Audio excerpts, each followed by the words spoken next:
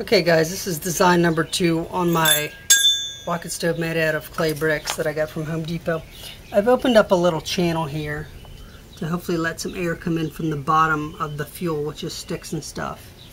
I've sealed it up a little tighter, so I'm about to try this and see how this design works. Strangely, my rocket stove I made out of stones and mud in the field actually seemed to work better than this one, but we'll see how this new design works. Okay, I can't quite tell just yet, but it really seems to burn a lot better with that air channel there.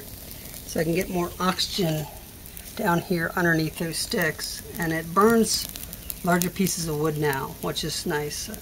It's not so troublesome. I don't have to work at it so much. So I'll show you in a few minutes and we'll see if we can cook some charcoal. Okay guys, I just went and got a half a pan of water like I tried the other day, and I'm going to see how long it takes to boil that.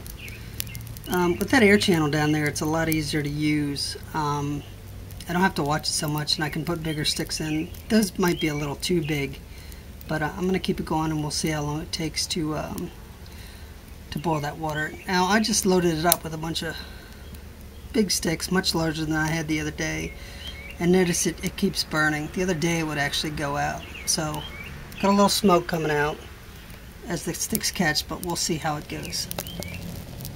Okay, right now I got a relatively smoke-free burn. It's not completely smoke-free, but this design is actually a lot better than the one the other day. It's a lot easier to manage. I don't have to constantly feed it and stuff, which is really nice. I'm pretty happy with this design. We'll see how it works. A couple things I want you to notice. One, I've really got a nice horizontal flame going in there. And two, I don't need to break the sticks up into little pieces like I was the other day. I can just simply feed them in, which is a lot nicer than what I had. It's a lot easier to manage, a lot easier to cook with. And I've already got bubbles coming out. You probably can't see them. I'd say that's 4 cups of water. So we'll see how long it takes to boil. This design is the wind doesn't affect it as much.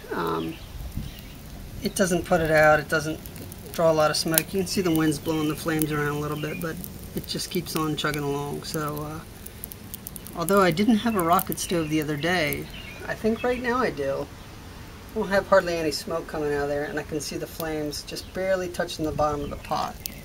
And this guy is really easy to manage. It's really easy to cook with. So I think this design might be 100% success, but we'll see. Check this out. Even though the flames are right here, it's pulling horizontal into that chamber, which is exactly what you want. And I've got a boil. Let's see what time it is. 48 minutes. Now, to be fair, 37 minutes into this I went and got a lid because I decided it wasn't a fair test without a lid. But I've got a nice boil going there, 48 minutes into this. Which is, going by time, it's about equivalent to my stone-made rocket stove. But had I had a lid on there, I think it would have boiled that in about half the time. I think in about 25 minutes I could have had a nice boil going. Check out the flames. Nice thing about this design also is when the wind blows, it actually helps the stove out. Instead of putting it out, it really makes it burn nice and fast. So this second design is a 100% success. And there you go. What a rolling boil.